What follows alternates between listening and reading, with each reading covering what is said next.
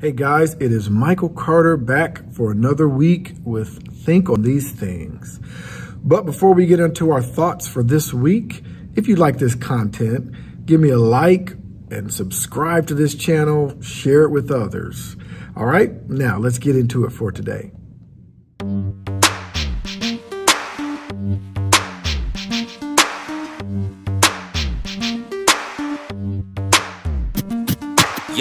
One time, here we go, here the facts.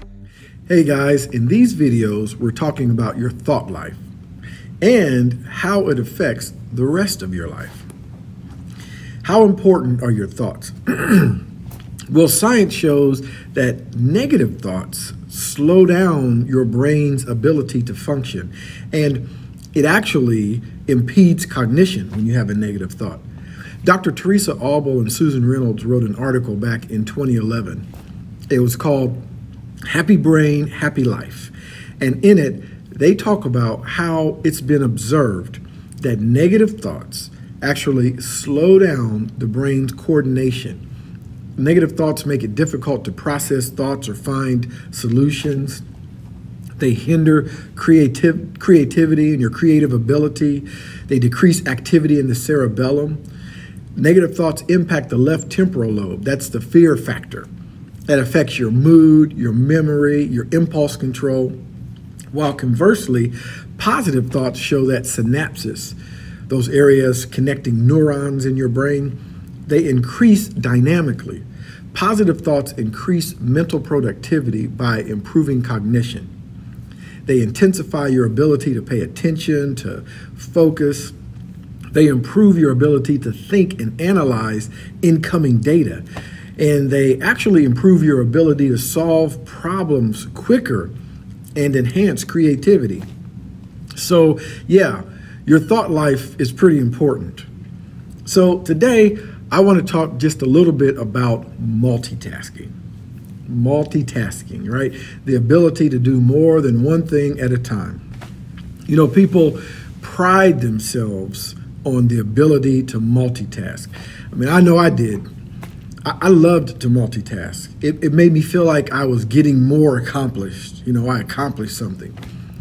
But it's a great in a pinch, but multitasking has a serious downside. David Rock, who's the co-founder of Neuroleadership, the Neuroleadership Institute, and the author of this book called Your Brain at Work, he says, multitasking reduces our intelligence, literally, dropping your IQ. You know, we make mistakes, we miss subtle cues, we fly off the handle when we shouldn't, we spell things wrong, all of those things. So these are the outer manifestations of multitasking. Think about what's actually happening in your brain when your thoughts are essentially multitasking, jumping from one thing to the other. I can only imagine the unseen mess that we create in our own minds. And to make matters worse, distraction feels great. Your brain's reward circuit lights up when you multitask.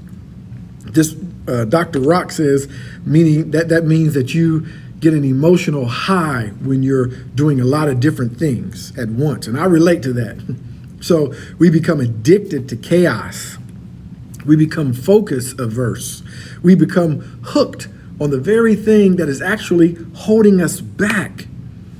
I realize that there are times when we're going to have to multitask. You know, it just can't be helped.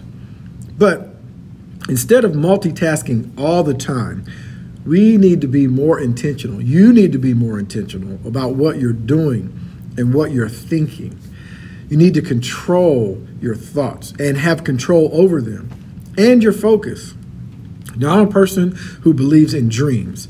I think that we can make all of the strategic decisions in the world. We can have clear goals and a clear path to get there.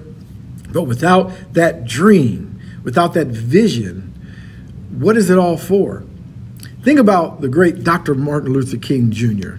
When he wanted to motivate people, a whole society, to change the world, he didn't say, I have a 10-step plan to get there. He said, I have a dream. But I think what we do is we mistake the dream, or what really should be called visualization, okay, for a daydream or a fantasy. Your brain is so good at picturing that perfect end result that the fantasy can actually trick your brain into thinking that you're already there, that you've already made it. This causes you to be lazy and not work on your goals as hard. What happens is you're giving yourself the satisfaction, okay, or the feeling of accomplishment, but you're not there yet. You see, when you dream, not visualize, you're letting your unconscious mind wander wherever it wants to go. It leads you. There's no consistency, no real path, no real focus. But when you visualize and focus, you're more consistent.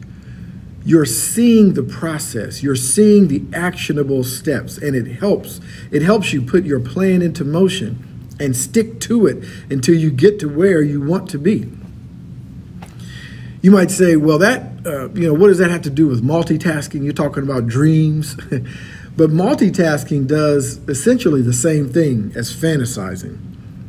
But instead of taking you where it wants you to go, like a fantasy might, multitasking simply divides your focus. It puts a strain on your focus. I remember someone once said that unity is strength and division is weakness. And I believe this to be true with your focus as well. Division is weakness, and division of focus can be a crippling weakness. While multitasking makes you feel like you're getting more done, it does. It can be harmful to what you're doing, and it can actually hurt you as well. It can set you back. Steve Jobs said, "Focus and simplicity. Once you get there, you can move mountains." Tony Robbins said that your life is controlled by what you focus on. So the question for you isn't how many things can you get done at one time. Rather, the question is, what are you focusing on right now? All right, that's it for today. So we'll talk more next time about your thought life. Until then, think good thoughts.